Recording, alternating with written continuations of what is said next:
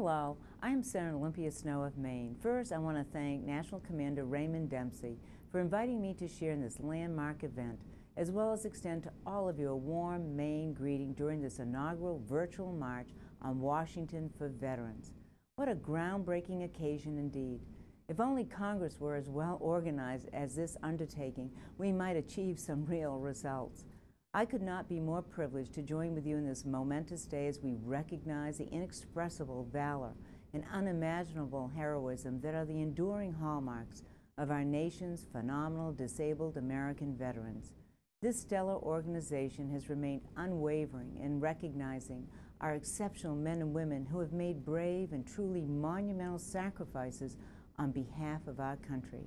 The DAV has truly been on the front lines of championing those who have answered our nation's greatest call, and we couldn't be more grateful. The fact is, no single issue unites us more as Americans than the solemn obligation to stand by our veterans who have so courageously and steadfastly stood by all of us. And nothing coalesces us more as a country than the sanctity of advocating for the causes of America's 23.4 million veterans, including 1.2 million DAV members. We can never, ever repay you or thank you enough. But what we can do in Congress is to fight for and enact measures that demonstrate the immeasurable respect and honor that is your due.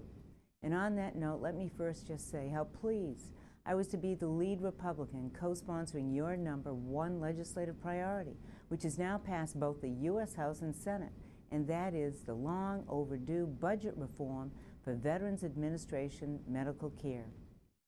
Because it's time we once and for all ensure our brave veterans receive the critical health care funding appropriated by Congress for the VA's budget on time and in full.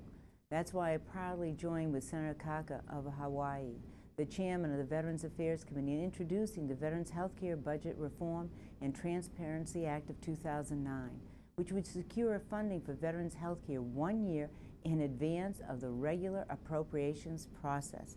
And I couldn't agree more with Commander Dempsey, who said this legislation represented another major step towards ensuring sufficient, timely, and predictable funding for veterans health care programs. The fact is, we can ill afford to delay fundamental veterans health care funding with more regrettable partisan politics and unacceptable congressional deadlocks. This welcome change would end the uncertainty for these vital resources, and with just minor differences between the House and Senate bills, there is no reason this initiative cannot be delivered to the President for this signature this year. But we clearly cannot stop there. For example, it simply defies all semblance of reason that outstanding members of the armed forces who have a service-connected disability rated as total are not permitted to travel on military aircraft.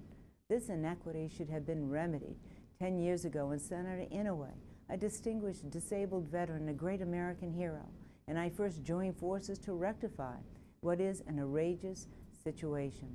And I will keep on battling until it is fixed. Moreover, offsets to annuities from military retirees and their survivors continues to be a vexing problem. That is why I once again joined with Senator Nelson to introduce legislation to repeal the dependency indemnity payment offset to survivor benefit plan payments.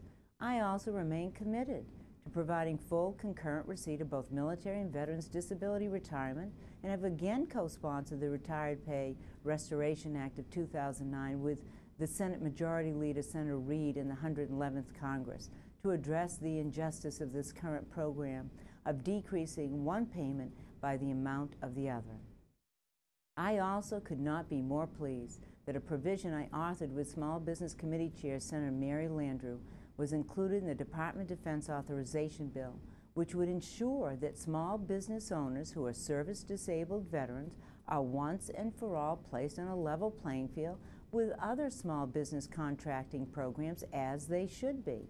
And finally, I was proud to introduce the Keeping Our Promise to America's Military Veterans Act of 2009, to ensure that issues important to veterans and their families are a priority in the 111th Congress, especially now in this economy, with troops returning from Iraq and Afghanistan, and with the changing needs of older veterans.